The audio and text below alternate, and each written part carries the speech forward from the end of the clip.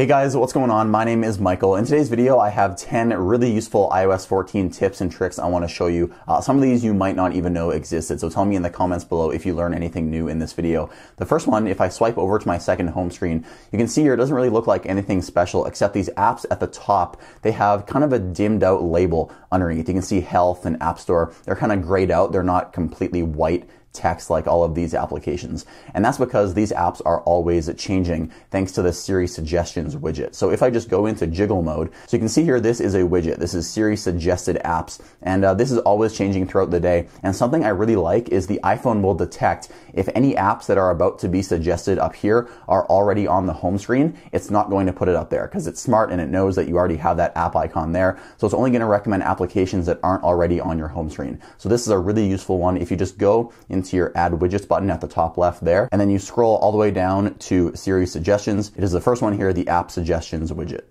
So number two is a really fundamental feature of iOS 14, and it's something that you think you would be able to do, but I don't think many people actually know how to do this. So if you want to browse your apps in the app library and you're like, hey, I want one of these apps out on my main home screen, somebody, the layman, might not know how to do this. You can actually just grab any one of these applications as long as they're on the top layer of these folders. You can grab an app like FaceTime, and then you can just bring it right out to your home screen and drag it there like that. So most people don't know that these applications inside the app library are drag and droppable.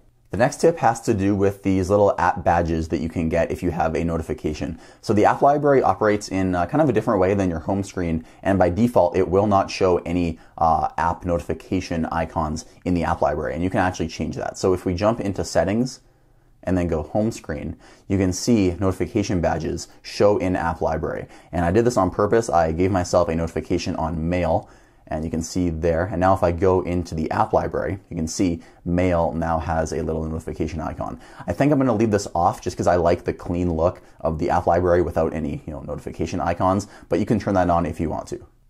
So this next one is probably my favorite feature on this entire list. It just makes using your iPhone so much faster. So if you want to open an application, you can do that from Spotlight without removing your fingers from the keyboard. So if you want to open Health, just start typing the name of the app. You can see there it says open. All you have to do is hit go and it'll open the app just like that. This works with any application on your iPhone. So this goes really well with the app library because let's say now you have iOS 14, you have all these widgets, and then you don't want all of your apps to be showing on your home screen. You have all your apps hidden in the app library. So let's say you want to find calculator because it's kind of a hard app to find.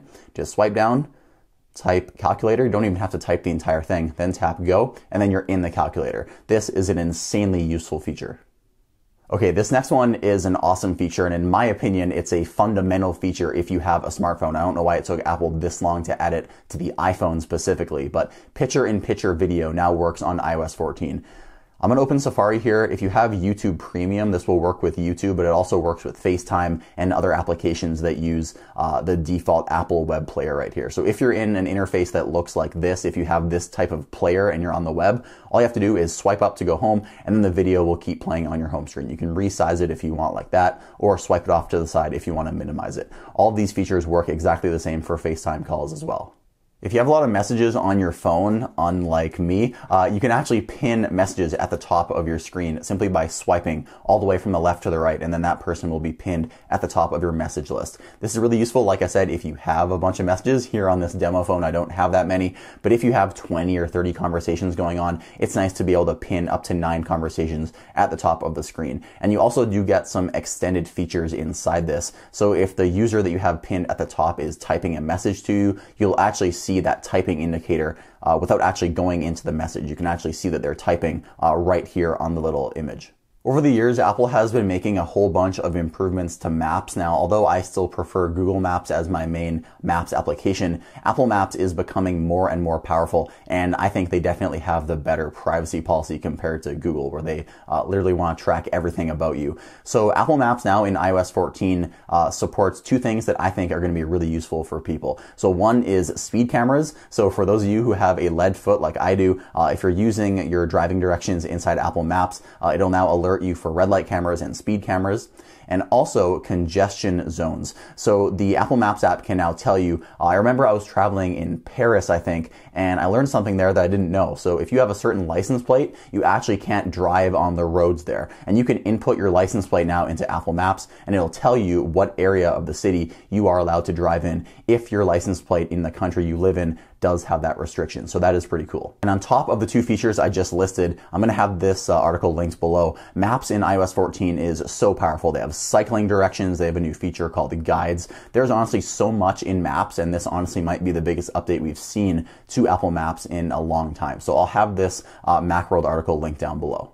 So for those of you who own a pair of AirPods, on iOS 14, your iPhone can now alert you if your battery is getting low. So my AirPods right now, I think, are fully charged, but if your AirPods get below 10%, you'll get a little notification on your iPhone saying that your battery is low. And it also works for the Apple Watch if you intend on using sleep tracking. So if your Apple Watch battery, I believe, gets below 30%, it'll tell you to plug in your Apple Watch before you use it for sleep. So it looks like Apple is being a little bit more proactive about telling you the battery status of your accessories. Every year, I always appreciate the enhancements Apple makes to privacy, and this year, once again, they've made a whole bunch of big steps. So we now have these new indicator dots at the top of our screen that will show up whenever an application has used either the camera or the microphone. So if I open Camera, you can see there is now a green dot on the right side of the notch. Now, green means camera and orange means microphone. So if I now leave out of the camera app and I go into Control Center, you can see it says camera recently was able to be accessed, and it will show that for about 30 seconds and then it will go away. So this is really cool. It's really awesome to be knowing if an application, most specifically probably a third-party application, is using your camera or microphone when you don't want it to. So this last one, I think, really ties together the entire widget experience with iOS 14. So Apple gives you the option to have a pre-made, what they call a smart stack, where they'll take about 7 or 8 widgets and they'll have them stacked on top of each other. But what if you don't want that custom created stack? What if you want to make your own? You can actually do that. You can see here at the top left, I have the calendar widget. If I swipe up, I have the reminders, then swipe up again, I'm back to calendar. So I only have a 2-stack widget here, and I find this really useful. So all you have to do to add a widget on top of another one is go into jiggle mode, grab the widget, drag it on top of the other one, and then you can swipe through these widgets as you want. If you press and hold on it, you can tap Edit Stack, and if you want, you can have Smart Rotate turned on or off. So this will rotate between these widgets based on the time of day, location, etc. So that was a whole bunch of fun. I love going through all of these iOS features with you guys. If you guys want to see another one of these videos, tell me in the comments down below, and also drop a like on this video if you appreciated it.